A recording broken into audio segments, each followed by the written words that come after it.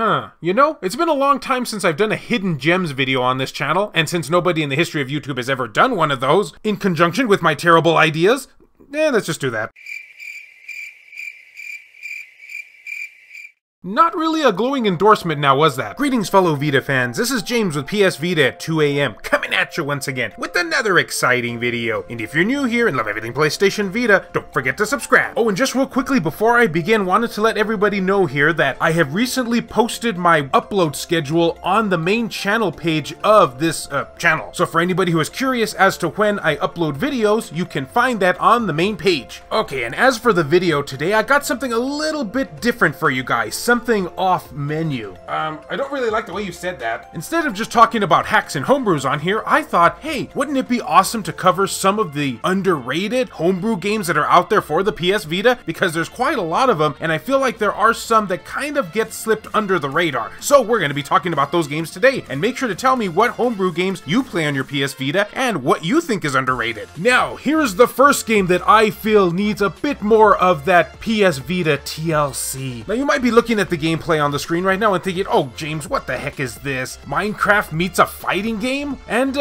yeah, it pretty much summed up the whole game right there. So is the video over already? No, not at all. There's a lot more to it than that. Now, what if I was to tell you all that there exists a fighting game that mashes up such franchises as Street Fighter, Naruto, Darkstalkers with a little bit of Attack on Titans for good measure. Oh, and with a host of other franchises too that I'm not even going to bother to get into because this video would go way on too long. Seem completely random? Yeah, I can't believe this game exists, but then again, this is homebrew, so kind of comes with the territory, I guess. And the first thing many people will notice when they first lay eyes on this game is its somewhat subpar visuals. I mean, I'm not saying the game looks bad, but it is rather blocky. I mean, just look at these visuals. Am I drunk? Did I eat that mystery package meat that was behind the refrigerator again, that your family warned you not to eat? The answer to that is yes. Yes, I did. But believe me when I say here, guys, don't let the looks fool you when it comes to this title, because it is a super solid fighting game. And each character that is represented on screen is represented well from their respected source material here. Blocky Kakashi. It's like a dream come true. And much like in classic Street Fighter fashion here, you can pull off an array of combos. Aerial combos being my personal favorites. But don't worry, it doesn't get ridiculous like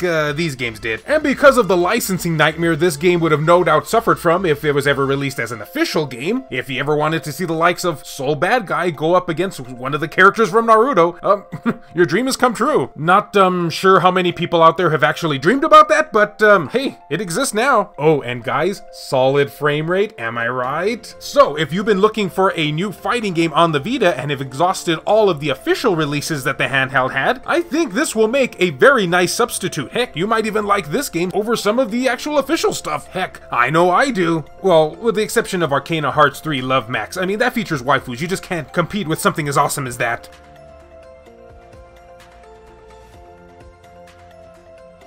Keeping on our theme here with fighting games, at least I think this is a fighting game. Could this be a recent LSD trip I had? Had to bring drugs into this now, didn't you? Well, no, but the definition of homebrew can be taken many ways. I just went with the non-appropriate version. This is Super Mario Wars, and as you can expect, it was not endorsed by Nintendo whatsoever. And if you're someone from Nintendo who is actually watching this video right now, just forget what I said. Now, for all the gamers out there who absolutely love Super Smash Bros., one thing has probably kind of crept on our minds throughout the years. What would the franchise have looked like had it come out before the N64 era? Inquiring minds need to know. Not that that question has kept me up all night or anything, but it really has. Well, Super Mario Wars attempts to answer this question because that's basically what this game is. It's Super Smash Bros. If it was on like the Super Nintendo or something. So for those out there who are not familiar with the whole Smash Bros. Lore, this is basically a 2D platforming fighting game where you have to be the last man standing, and you do this by either stomping on each other or using a whole host of array of items from classic Mario lore. You can also bump each other off the level too, which is not very nice. And much like with Vita Fighters, it's solid controls and frame rate all around. But what makes this game stand out so much, at least in my eyes personally, is that it features, believe it or not, a level editor where players can create their own levels for others to play. So Super Mario Maker isn't the only Mario Maker that exists out there. I don't know, I was gonna be making some sort of cringy pun, but I kind of forgot about it. So if playing a Super Nintendo style Smash Bros. On your Vita, on the go I might add, sounds enticing to you, this one will satisfy thee.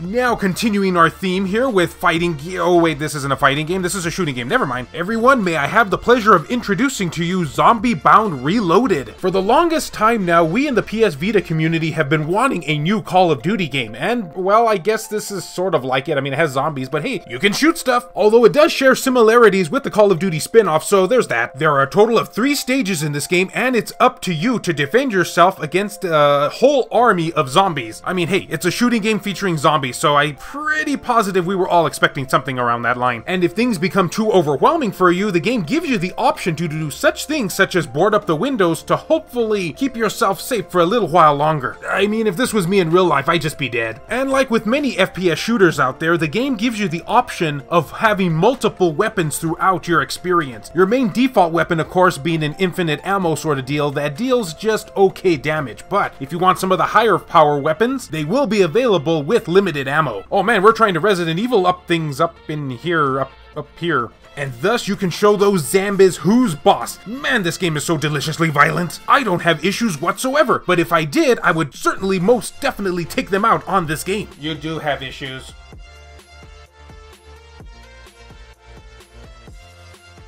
And everyone, that will cover my personal opinion of games that I feel need more love when it comes to the homebrew community on the PS Vita. But I'd love to know your thoughts and opinions. What games do you play that are homebrew that you think more people in the community need to play? Post your suggestions down in the comment section below where we can all learn from each other. And hey, maybe you'll see one of your picks in an upcoming video. And as always, fellow Vita fans, thank you so much for taking the time out of your day to watch this video. It really means a lot to me.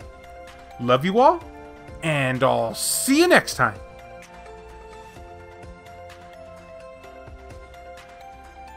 This video has been brought to you in part by all of these wonderfully generous people who help make this content possible, including David Ray, Skullshirtugel TCG, Rodrigo Vera, Larry Anderson, Wendy K, Adam Thury, Aaron Swanson, H-Hitter, Pierce Sterner, Heston Joseph, Jelly, E-Rock, Kevin Enright, Lori Sweeney, JR, Jared Haddo, Richard Cruz, Kyle Brooks, Joshua Williams, PS Vita S, Himdall Imbert, Saul Ramirez, Clayton Merlarkey, Adam Sondi, Gutter Drums, Phantom XRS, BMF, Hero Acer, Jamie, Matt Hargett, Dr. Super Artie, Mazgus, Romp King, Tasha Monty, Donut Valley, Eric DeWitt, Jackie, Juan M. Hermosillo, Azumara, Version Mystery, Cobble Trappa, Kayonko, Saqib Alam, Jesus Hernandez, Smug Wolf, Bushin Ryu Cat, Alan Iwazuk, Milk Sama, Neo Arashi, Shin Snake, Reiko Star, Joseph Razmik, Matt Fox, Frayden, B Mystery, Zacrito, Pablo Torrentino Mejia, Makis Blob, and Robert Johnson. If you would be interested in supporting the channel and seeing your name on this end screener, or if you wish to remain anonymous, that can be provided too, then make sure to check the links down in the description below. I have numerous ways for you to do this down there. Can't support in this manner? Don't worry about it. Likes and shares can help equally as much. Oh man, I talked about an unofficial Nintendo release on this channel. Why do I get the feeling that the sword of Damocles is descending upon me?